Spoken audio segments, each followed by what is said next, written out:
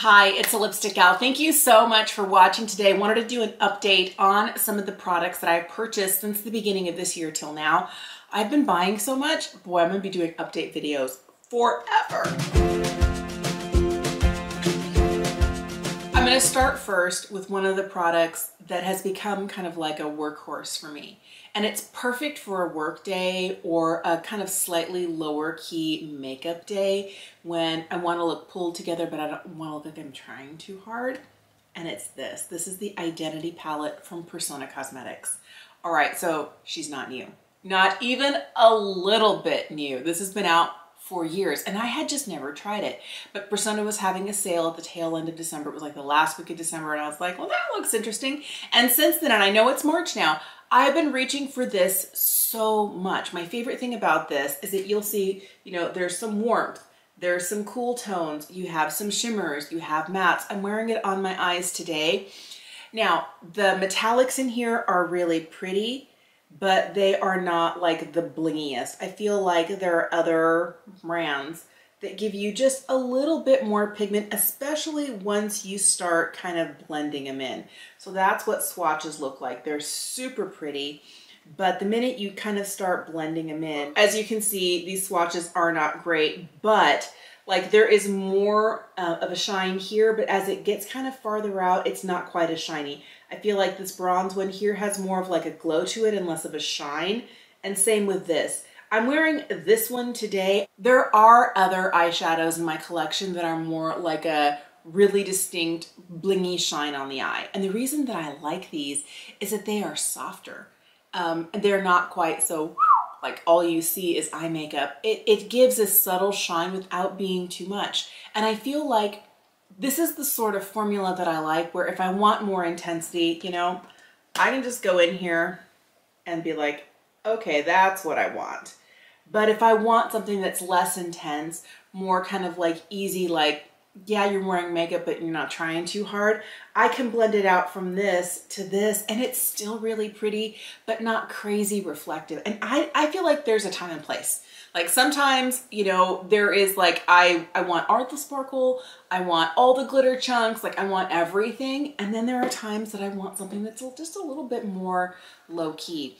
Now, the mattes in here are fantastic. So this is not like, the way I'm describing it, it sounds like the metallics in here aren't good. No, they're exactly what I want for an easy no fuss day. I've been kind of like in a one shadow look, or maybe, all matte look. I don't know about you, but I always feel like January, February, and the first part of March, I want really easy eye looks. I do this, and I've noticed this every year. I go back and I think about it. Yeah, I was wearing one shadow looks, or I wasn't wearing any eyeshadow, maybe just mascara.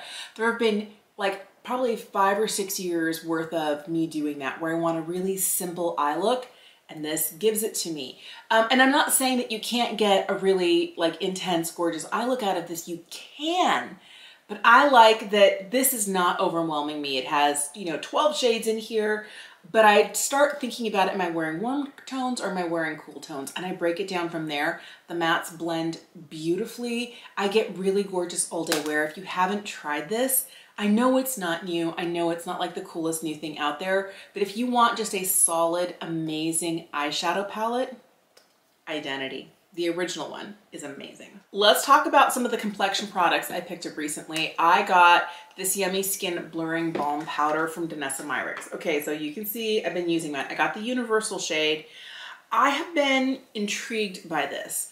This is a product that is kind of touted to do all sorts of things. There are tinted versions of this. This one is, basically clear, but it has a special ingredient in there that is supposed to keep your skin from getting too oily, or to keep your oils at bay as they come throughout the day. I don't know if I'm not using this correctly, but I cannot use this to set my face. I find that when I do that, because this is a balm, I mean, it has like that kind of emollient texture to it, even though it has that kind of more mattifying product called Upsolite in it. I find that if I do this and start patting it in with fingers, and I'm not like doing this, but just like patting it in with fingers all over my face, over the top of liquid and cream products like liquid foundation, cream bronzer, blush, highlight, but I feel like it doesn't do the same thing a traditional powder would do. Powder kind of sets my face. And I find that since I'm almost 50, that I have product, if I don't set it with powder, that settles into my dynamic facial lines here, corners of my nose, like right here, sometimes even in the corners of my mouth. The more fine lines I have, the more I find that I need powder so that the liquids that I put on top, like my foundation and concealer, don't just kind of settle into those creases. I tried setting my full face with this once, and by the end of the day, I felt like I had a lot of foundation right here especially. You'll see I have these larger lines in my forehead, and if I don't set with powder there, anything I put on top, foundation, concealer, like a cream bronzer, can quickly fall into those lines, and then I have a line of pigmentation settling in there, so it's like a dark creasy line. It only accentuates the fact that I have those lines more, even when my forehead is not, you know, moving in that really dramatic way. So I have been using this as a primer. Now, you know, I'm not a primer type of person. I have never been a like devoted face primer or eye primer. I'm trying to change that for 2023. I'm like, you know what? I'm going to try and do my best. And this is good because it has that Upsolite in there, which is a ingredient that's going to help keep oils at bay. I love this over the nose before I put on my liquid foundation.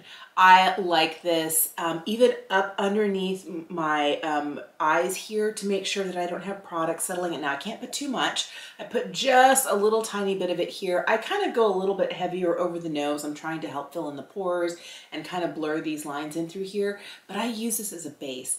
I have been watching some of Danessa's tutorials, like her short form ones that she puts up on Instagram on the Reels or just on her regular Instagram account. And I see how beautiful this is. And maybe it's designed for a different skin type. I have combo skin in the wintertime. I tend to be a little bit drier. We're just getting out of the point where my skin is like, it's so dry. And moving into, okay, we'll be okay. And by like the end of April and early May, I'll be like, oil, here we come, like in my T-zone. So I think this is going to be great in the summertime, but I found that this is probably not for people who have dry skin. And I feel like for me, I can't set my face with it because even though it is blurring, it doesn't set enough that I don't get product settling into my dynamic facial lines, and then it's just unattractively calling attention. So interesting, but I'm still trying to figure it out. If you've used this successfully, or if you have one of the colors, like the foundation colors, how are you using it? How is it working for you? Now this one from Rare, this is their skin tint. Okay, I'm wearing this today. I have the lightest shade in N10. So it's very light. I feel like it's probably too light. I kind of feel like it's too light. But I like the glow that it gives the skin. It's very, very lightweight. This is kind of like, almost like, are you wearing anything? It's definitely not foundation. It's a tinted moisturizer. I feel like it gives a really pretty glow to the skin, but it's just a little bit too fair. It's okay. Do I think you have to have it? No. Am I gonna get rid of it? No. But it's not the first thing I'm reaching for. I didn't fall in love with it so much that I feel like, oh my goodness, run out right now and grab it. So these have kind of been like, oh, I can make them work, but I'm not passionate one way or the other about them. That's the best way to describe them. Now, one thing that I am really passionate about and I have really been enjoying is this. This is the Beauty Pie Super Translucent Loose Setting Powder. This is their translucent see-through shade. I love that we have a tamper here. I'm never a fan of the net packaging, but it works. I would much rather be able to tip something out into a lid, but then if you don't have the tamper, then it's just kind of like product everywhere. Like you open the cap up, it's like, whew. So I feel like the packaging keeps it from going places I don't want it to. I have been using like one of these little velvety puffs, and a smaller guy, where is my little tiny guy? This one for under the eyes. Oh my goodness, this powder under the eyes, it's the best thing that's happened to me since the Glossier Powder. I mean, and that's a lot. So that's saying a lot. I feel like I can just quickly pat this in, and it doesn't take a lot. It sets my skin beautifully under the eye. It doesn't add any age to my eye. There are some powders that it's like, it's an unforgivable sin. What did I do to myself? Why did I think this was a good idea? And I want a powder that I can use all over the face. This is a great all over face powder. This one is a little bit more on the mattifying side. So if that's kind of what you're going for, if you want something that's great and really lightweight under the eye, but slightly radiant, I would recommend the one from Beauty Pie, their One Powder Wonder in Uber Lucent Universal. It looks like it's white in a pan, but it is the most glorious, and it's not radiant like highlight. It looks like skin. So it has just a little bit to look like an actual, you know, so you don't look like a porcelain china doll matte, but you don't look like a glowy grease bomb. It's just enough to make it look like beautiful skin, but it's also traceless under the eye. I really have been liking the powders from Beauty Pie. I'm super impressed with this one. This has been like really, really, really great, and I can't stop reaching for it. I have quite a few cheek products. I feel like the things that I have been purchasing the most, I kind of quit buying eyeshadows and I went straight for lips and cheeks. I'm not wearing it today, but I have been reaching for it a lot. And this is the Skin Mimetic Micro Suede Bronzer from Make Beauty. And look, it looks like it's not a color I would normally pick. I normally go for the lightest. This is the second lightest. This is the shade Lunar. The reason that I didn't go for the lightest shade of this is because I have another bronzer in my collection that I recently decluttered. It's from Charlotte Tilbury. It's the lightest shade of the Airbrush Flawless Bronzer, which is a beautiful formula, but every time I put it on, I look sick. I look like I have jaundice. I look like I have malaria, like somebody needs to hospitalize me and help me feel better. It doesn't make me look beautiful. It makes me look ill. And I was worried that the lightest shade of this would do that. Now, what's great about this, even though you would think that's too dark of a shade for you, I love this because she's buildable. So you can get, you know, some really nice warmth. But when I'm putting it on, you know, if I'm blending it in with a natural hair brush, which can sometimes pick up too much, but is really great for blending and buffing, it gives the right amount of warmth. This is not something I would recommend for like bronzing if you like to like kind of contour a little bit with your bronzer. This is kind of warm. This is more just like straight up bronzer, but she's beautiful. Wears all day. Also is not powdery looking on the skin. That is my favorite thing about the powders from Make. They don't look heavy on the skin. I remember talking about the blush in my last video like this. The bronzer is the same. Their powder is really nice. I feel like this is one of those products that if you like a skin-like but not radiant bronzer, you might really like this. My favorite thing though, look, refillable packaging. So you get this and you can buy just the pan if you finish this. Same thing with their powder, with their blush, and with their powder bronzer. Love that. And I feel like the packaging is stunning. So this has been another thing I've been reaching for a lot. Here is one that I'm wearing today. This is the bronzing stick from Rare Beauty. I have the shade Power Boost. I think this is the lightest, but it is very much a warm, creamy bronzer. This kind of surprised me at how easy and blendable it is. It's like, wait, what? Look, and you can just keep going with this. And it ends up, it does end up looking rather warm. So I can't like just really go to town with this. I have to be a little bit careful. Otherwise it can pull a little bit too warm on my skin. I wonder if there's like the next darker shade, if it has a little bit more depth to it, if that would be better. But I love, love, love this formula. And it's really creamy in this form, like when you first swipe it on. But then after you blend it out, it's not creamy. So your hair is not going to stick to it. You're not going to have problems with this kind of making other products that go on top feel emollient. I feel like it kind of dries down nicely. I never have had to layer a second layer of bronzer. I just, you know, one swipe and blend it out, and it does really well for me. So I don't know if you were to put something else over the top of it, like a second layer of this, would it pick itself up? I kind of think it would behave well because I bronze and then I blush and then I highlight and then sometimes I add a little bit more blush. And all of my cream products go beautifully over the top of this. This is really nice, a very affordable brand at Sephora. And guess what? They just came out with 3 new shades. And I was like, ah, fantastic. Something that I didn't like the first time I tried it, and I think I just didn't like the colors that I had picked to go together, was this.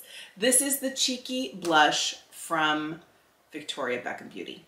All right, so I have the shade Playground. I'm wearing a little bit of this today along with another blush, but I love this formula. This formula is so pretty. Now, I think for me, it was like I was wearing this shade with a bright red lipstick, and then I was wearing kind of golds and slightly browny burgundies on the eyes. It was too much. But look how beautiful it blends out. This is one of those that also dries down, but it doesn't end up, like, I feel like the one from Rare has a little bit more of a powder-like feel to it on the skin. This one here, even though I have blended it out, it feels like skin. Where this one feels kind of like there's something between me and my skin. This one, it's like, wait, what? And I feel like it is so easy to blend, and it's, I don't know. I've been really impressed. Out of all the things I've got from Victoria Beckham, and I didn't purchase that many, like 5 or 6, because it's expensive. This is probably the one I have appreciated. It's so easy, it's not too much. Love, love, love, and the formula is fantastic. Now, there are other really great formulas at a lower price point, so if you are not somebody who is into luxury beauty, don't buy it. But I feel like for a luxury beauty product, it's not just packaging and the name. I feel like the product itself is really good, and I have been liking that. All right, 2 other Danessa Myricks products I picked up recently, and I'm wearing both of these. I'm wearing a combo of this and a Eldridge lipstick on my lips, and I'm wearing it kind of like right here towards the front for blush. This is the new Yummy Skin Flush Blush, and this is the shade Golden Hour. Now, every time I have the lights on and the camera going, I feel like it looks a little bit oranger than it really is. But it's very, very pigmented. It is that same technology that you get in the Blurring Balm powder. And this is one of those, this shade, look how pretty it is. Now, that's like one small dab and just going in. I have to be so careful with this because this turns into clown cheeks on my fair skin in like no time at all. I have to be so careful, because like that could be clown cheeks on me right there. But this is great because this is matte. So it ends up making my cheeks have just the color that I want. It's a little bit sheer. You can see skin through it. So it's not blanking out what's underneath, but it wears really beautifully. And because it is so vibrant, it brings such brightness. This is exactly what I'm wanting for spring and summer. I can see myself reaching for this a lot. And this will give you, especially this bright shade here in Golden Hour, kind of like that sunburnt look. If you like that, I think you would really like this. And I feel like the texture is nice. This is new as well. This is their Vision Flush Liquid Highlight. It comes out with a little doe foot. I mean, really pretty. This is the lightest shade in Tiara. This, I feel like, although Danessa says this can work on any skin tone, it's really, do you see how subtle it is? This, I feel, is one of those, like if you tap on a little bit more, let me put on a little bit more for you here. I feel like you can get to a little bit more glow from this, but this is more like pretty radiant skin and not necessarily blingy highlight. If you're going for blingy highlight, this is not going to do it for you. When it is finally rubbed in, do you see how it brings light in such a pretty way, but it's not glittery? That's my favorite thing about this. Now, I feel like I don't get all day glow with this. I feel like there are times like partway through the day, because it is a little bit more moisturizing, it is a little bit more emollient, that I'm like, where did it go? And maybe it's just absorbing into my skin. It feels really nice and dewy on the skin. Not the same way that other products, if you've ever tried the RMS Living Luminizer, I know that is coconut oil based, and that feels dewy because coconut oil is, it's an oil. And the shine comes partly from the oil and partly from the pigment suspended in there. This feels more like glowy skincare. Like it has that feeling that when you put it on and you start to rub it in, it doesn't really feel greasy at all. It feels like really luxurious skincare. And look at that. You can get a gorgeous glow from this. This is the sort of highlight that I have been liking. I like a really blingy highlight, don't get me wrong, but sometimes I feel like the older I get, since I have a lot of crow's feet here, those blingy highlights really catch and accentuate that, and this just makes my skin look pretty. This has been one of those that I've been really intrigued to wear and I have been reaching for. I would say more excited by this than I am by this. I picked up the Perfect Strokes liquid liner from Rare, did a full face of Rare Beauty. I will link that for you in the description box down below. but this is a kind of a chunky liquid liner pen. It's what I'm using today. I feel like I have a better point on this, and over here got a little too much, but this is nice. It gives a really nice line, and of course, the more you press, the thicker the line. But I feel like this is actually a nice liner. This one's good, but because I'm used to a slightly finer point to it, this is great because it is a brush tip. I feel like liquid flows really nicely through there. I haven't had it for that long. I started using it in January, and I feel like sometimes, and you can see it a little bit here, you know, more pigment here, a little bit less here. I feel like it might be running out of juice, and I never store it like with its end down. I just store it flat, and maybe I need to start storing it like this. But there'll be times that I'm like painting on and like get the first eye done, and I go to the second one, I'm like, wait, where is the juice? It's a good pen. I'm not like, get rid of it. It lasts pretty well. I also take it and like will shove it in between my eyelashes, not like tight line with it, but just like right in between the lashes. If I have like a little bit of gap between like my lashes, this kind of blanks out that skin in there. I feel like that does a pretty good job, and it lasts really well, easy to wash off. I like it, I don't love it. So would I buy it again? Probably not. But if you are at Sephora and you can get it easily, would I recommend it? Yeah. Is she bad? No. Am I gonna buy another one? No. All right, one that has super surprised me, and this is affordable. Look at this. This is the LA Girl Ultimate Eye Intense Day Auto Liner.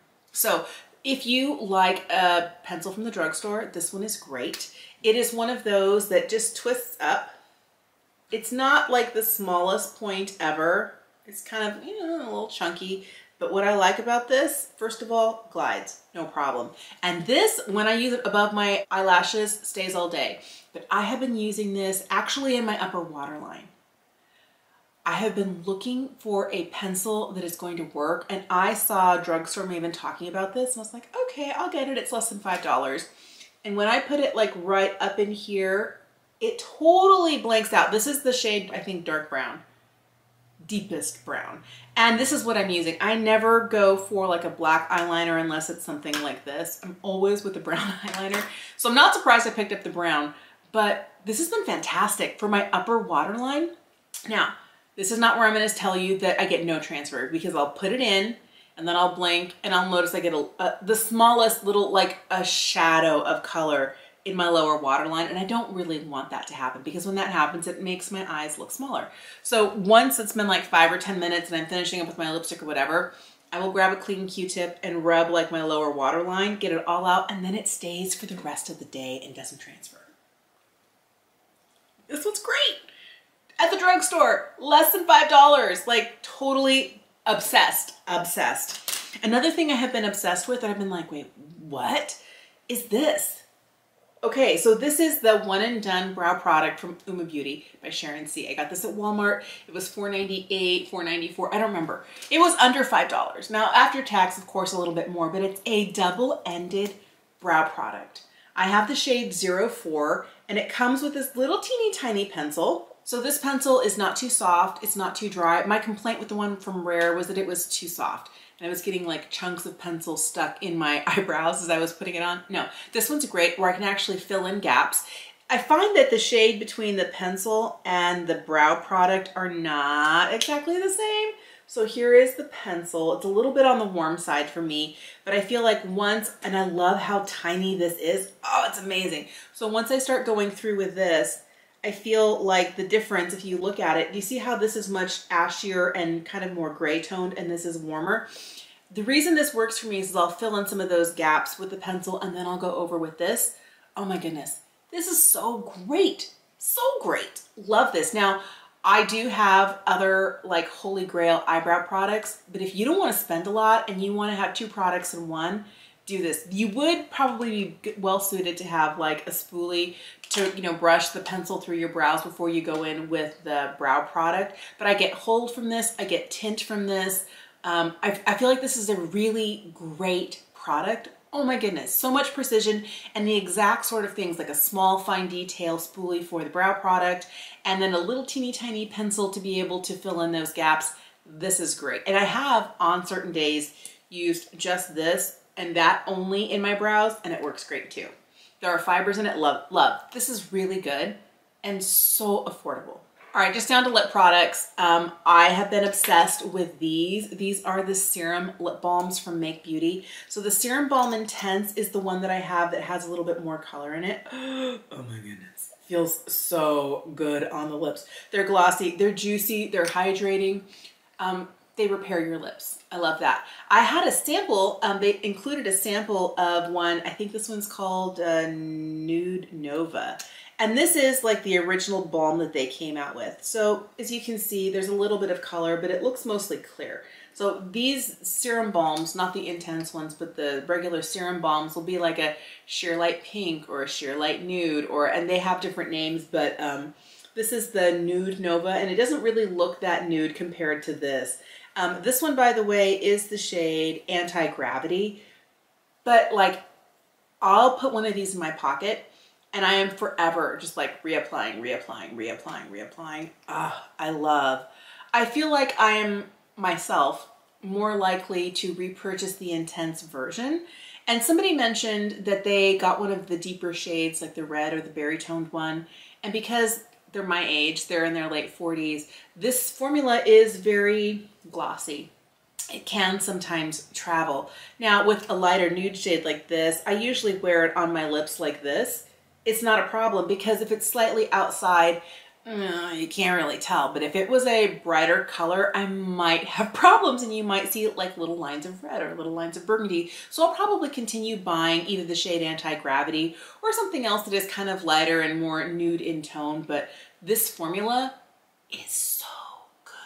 It actually keeps my lips from getting dry. And there are products that do that. There's a lot of other ones that once you put it on, if your lips are in a good state, it kind of maintains that state of it's not drying out.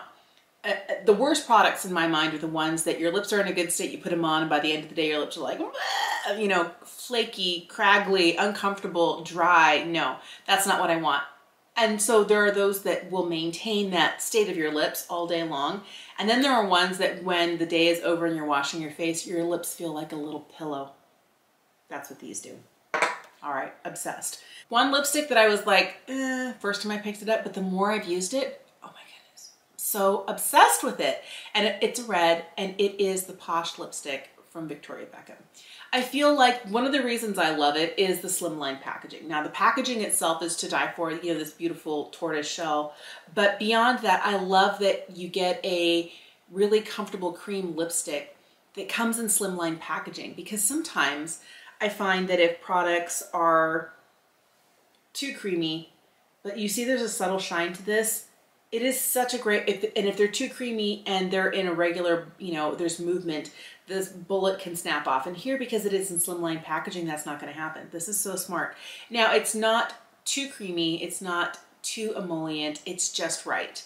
And this is one that I like to pair with the lip liner because it does have a little bit of shine to it. And about 2 to 3 hours in, I find that it does start to slightly trail out on my lips, but I'm almost 50, okay? That's gonna happen. And all I need is a lip liner to kind of like fix that line, put this in, and we're good to go. This is comfortable for all day wear, and this is one of those that I would feel like on the scale of like leaving your lips like pillows at the end of the day or drying them out. This one just kind of maintains. So if my lips are in a good state at the beginning of the day, I can put this on, and by the end of the day when I wash my face, my lips are still in like their initial start of the day good condition. I don't know that this necessarily adds any more moisture, but it does feel comfortable on the lips. When you put it on, it has a really nice glide and slide to it, but it's not like slippy. It doesn't end up feeling, there are some other formulas that feel a little bit drier, but are still kind of comfortable on the lips. There are some that tend to be a little thicker. This really doesn't feel like you've got a heavy layer of anything on, and I can just keep like going, going, going. I really like this. I would be curious to try one of the nude shades. This one though, in the shade Posh, is so good. No, Pop. The shade is Pop. This is the red. Love this. This has been like, probably out of all the reds that I've gotten recently, one of my most used. this has been amazing. Thank you so much for watching today. I always think it's really important to check back. I love playing in new makeup and I always am super excited, and I feel like sometimes that excitement kind of can gloss over some of the initial bumps in the road.